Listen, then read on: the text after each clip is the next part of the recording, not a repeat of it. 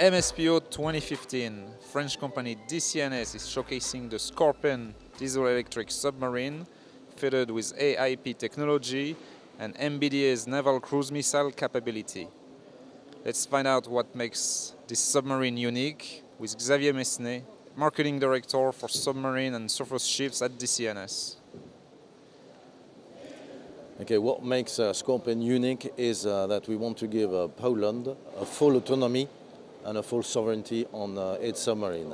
And this is covered by two aspects. The first one is the naval cruise missile that is on the submarine, and that will give deterrence capability.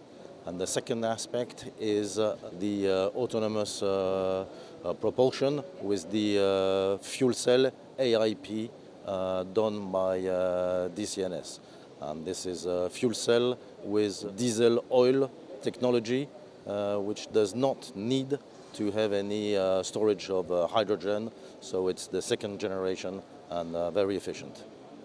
Well, the Scorpène is adapted to Baltic Sea for two big reasons. The first reason, it is a quite small submarine and very maneuverable, which is important for the Baltic. And the second, it is a very resilient submarine because it is all the technologies are issued from French technology employed by the Navy on crisis operation theater. DCNS is building today a strong partnership with the Polish industry because it is very important for us to help Poland so that it can have a complete autonomy in maintenance for its submarine. In this aspect of partnership, there will be important transfer of technology for the construction of the submarine. So DCNS is working on three solutions. The first one is the Scorpène, which is one of the best submarines in the world. The second one is building a strong partnership with Polish industry.